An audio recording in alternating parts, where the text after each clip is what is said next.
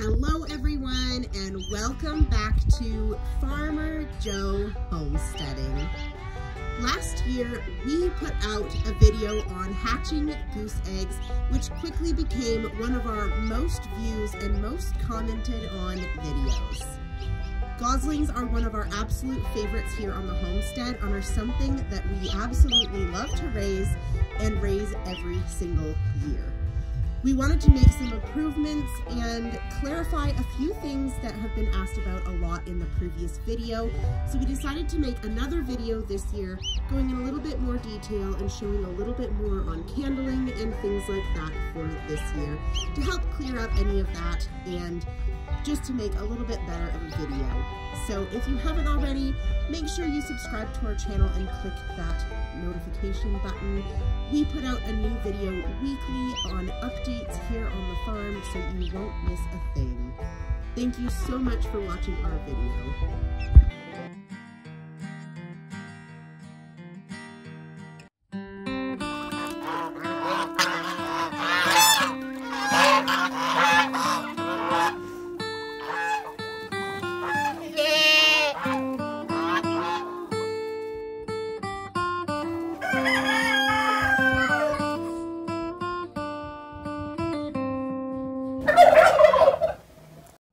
Today, we are going to start the incubation process for our goose eggs that I have been collecting over the last, I think the oldest egg is about 11 days. So quite a few goose eggs from our girls. It's a little bit early, but it is time to get these in the incubator and start making some precious little goslings for the 2023 season. Now, I forgot to count. So as we put them in the incubator, we can count them, and then I have a tally on how many eggs we put into the incubator today. So with goose eggs, I like to write down when the egg was laid. So this one says 26, so it was laid on January 26th. And then I have an X and an O on each side because I hand turn my goose eggs. I like to know which side they're on. So when I put them all in the incubator, I'm gonna put them all with the X up so that I know which side they have been turned to, and then we'll rotate them that way. So I have the incubator inside here. I made sure that it was set around 100. The thermometer in here is just a dial one, and so it's not digital. So as long as I know it's around 100, I know that it's going to be a good temperature for all of the babies. But you're going to look for around the 99.5 to 100 mark, just like you would with a chicken egg.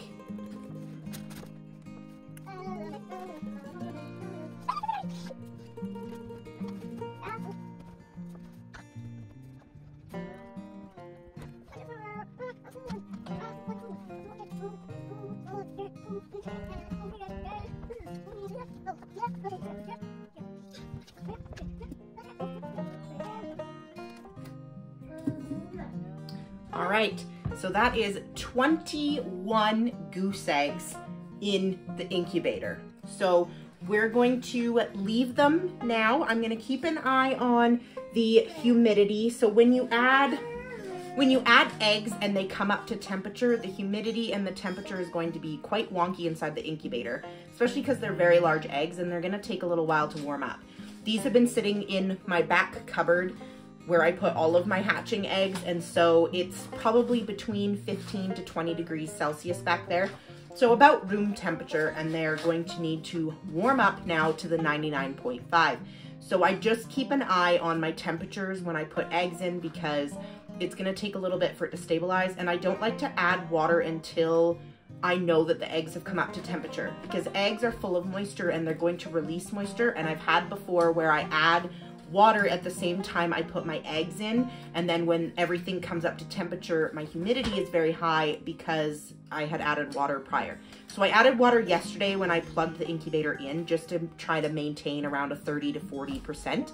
So now I've put the eggs in, I'm going to leave it for 2 days, and then we will start the hand turning process.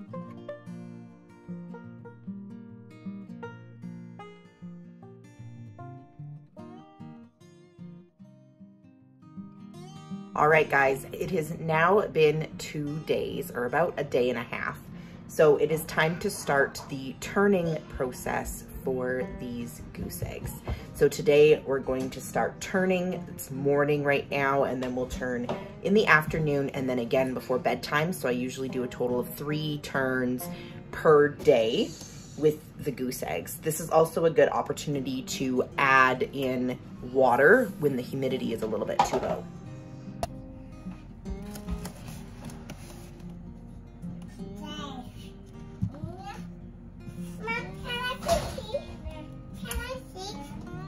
If you can climb up, then yes.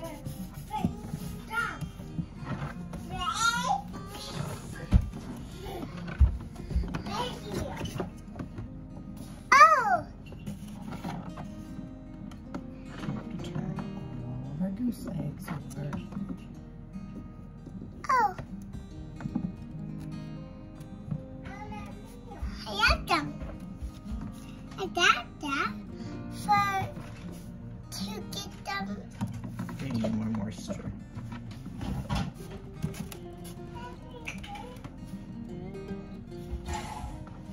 Don't touch them.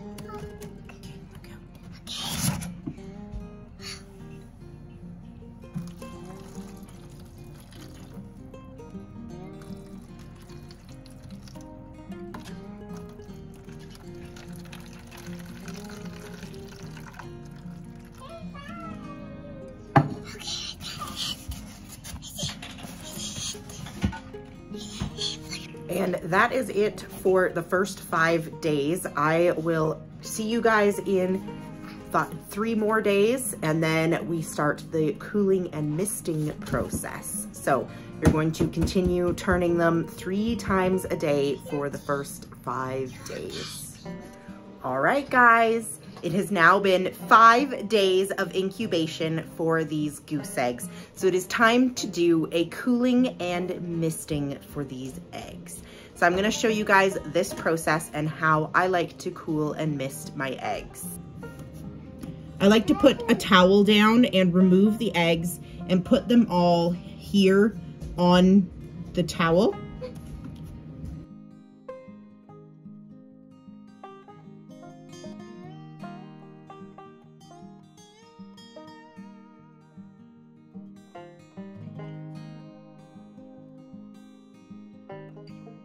Now that I have the eggs sitting here, because it is early on, for the first 5 to 15 days that you do the cooling, you can do the cooling for 5 to 10 minutes.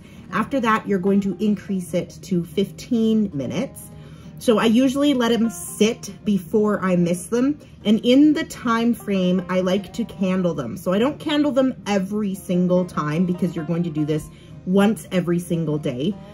So I usually do it at night, just because that's when's convenient for me. So it does happen to be dark out tonight now. So I'm going to go ahead and candle these eggs while I wait the 5 to 10 minutes before placing them all back into the incubator. Now, this is our first batch of eggs that we are doing for the season, which means I'm not expecting it to be 100% for their fertility.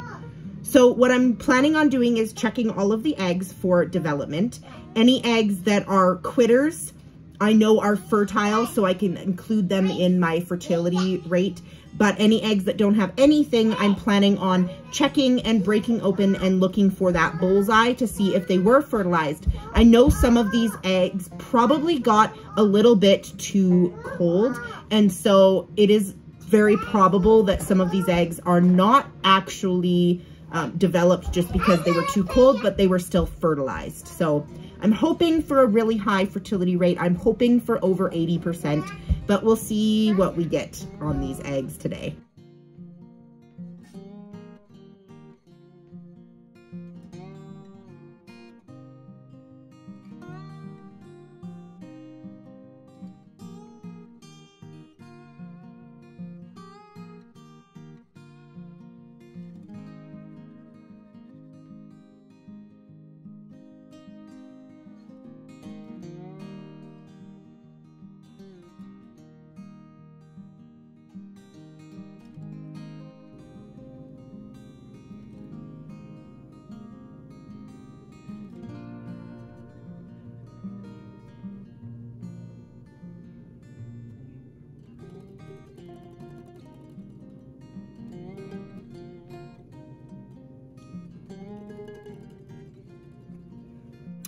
Well, guys, that was extremely disappointing. I have 1 egg developed out of 21. So I'm gonna have a lot of work to do cracking these all open and seeing what's going on. There was a couple other eggs that looked like they started developing and died. And I know I had some issues with my incubator in the beginning. The temperature got up to 102 and I slowly kind of brought it back down, and the humidity can be finicky. So I am wondering if that's maybe something that had happened. The egg that is developing has a 2 on it, so then I know that that was laid on February 2nd, and I put these eggs in on February 4th. So it's hopeful that if that egg is fertile, that should mean that all of the new eggs now since the 2nd should have a better fertility. So we'll be cracking open a lot of eggs to see what's going on and see where our fertility is at. And for now, I guess I'll show you guys the misting of this single egg. And don't worry, there is a lot more to this video, so we'll see where we go from here. All right, we'll mist our sad little egg, and it can go back in the incubator. All right, guys, so I have here a full week's worth of goose eggs again. So we're gonna start all over and put all of the new eggs in here. Hope our one little one makes it. If not, I wouldn't be surprised, but we'll be hopeful and see how the rest of this hatching process ends up.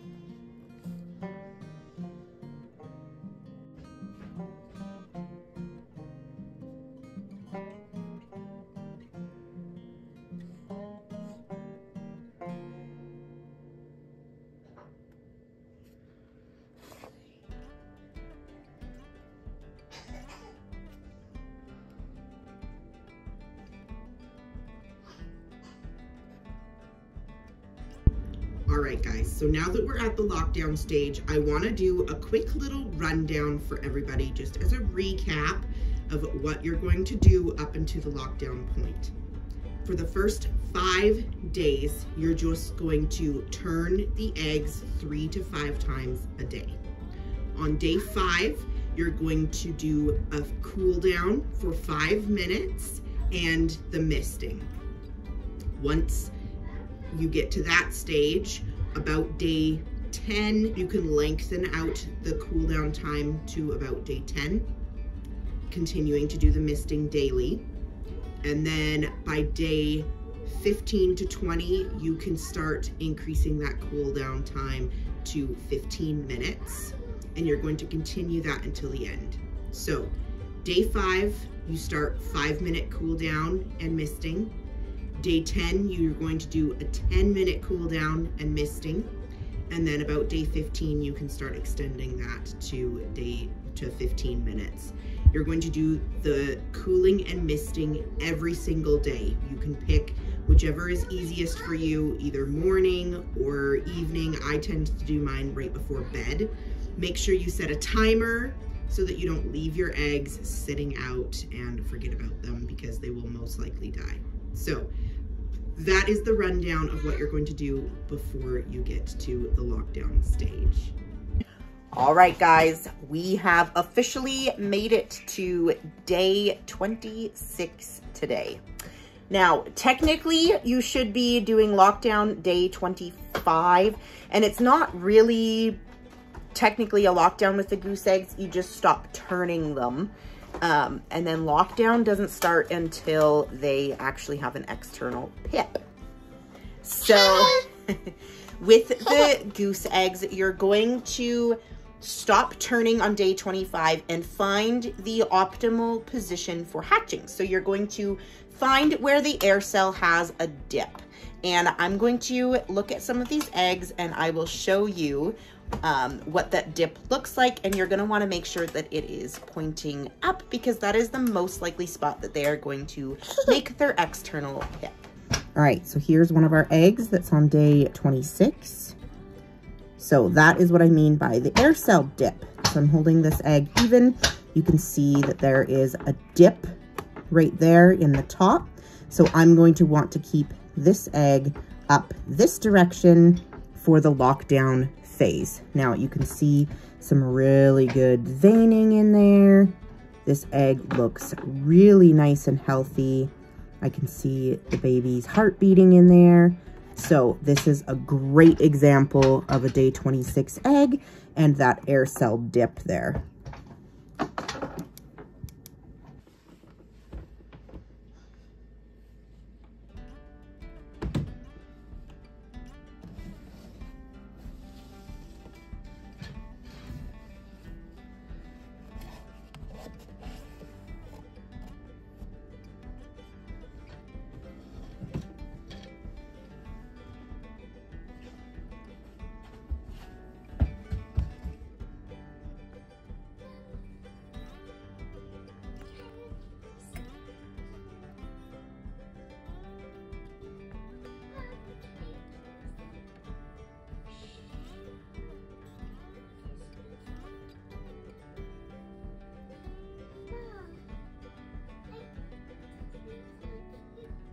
Now, when it comes to lockdown, I always know when it's time to lock down based on my air cells and what the goslings are doing inside the egg.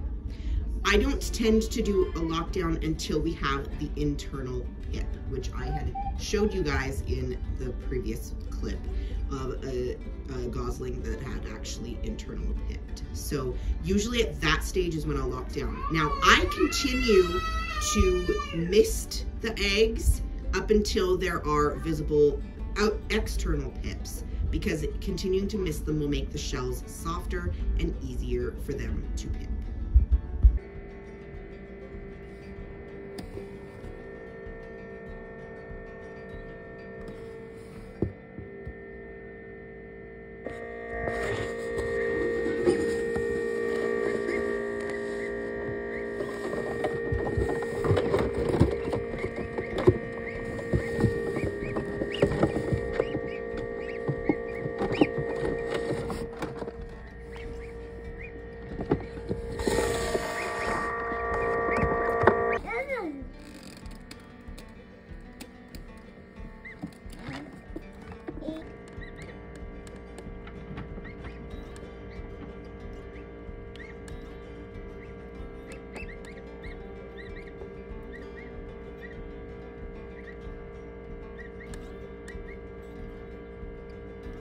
The hatching process for goslings is actually really long.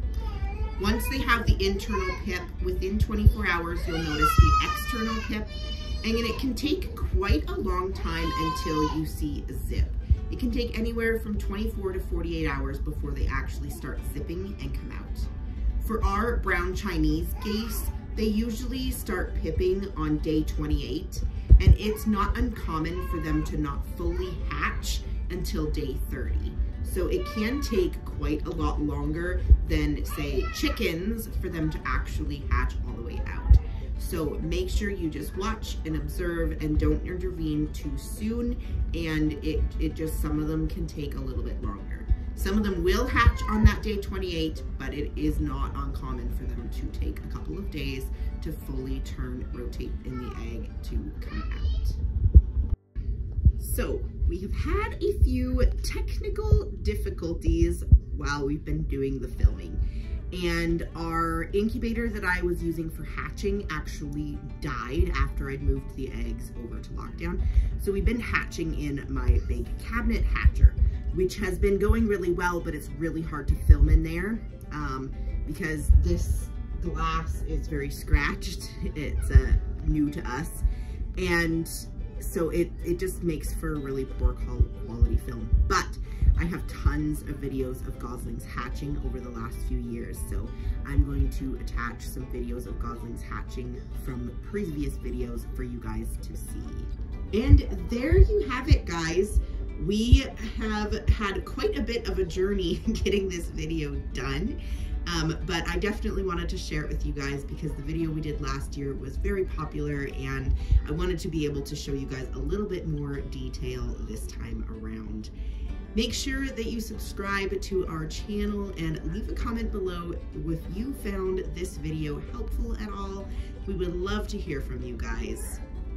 Best of luck with your hatches on goslings. They are such a joy, and we love our goslings here on the homestead.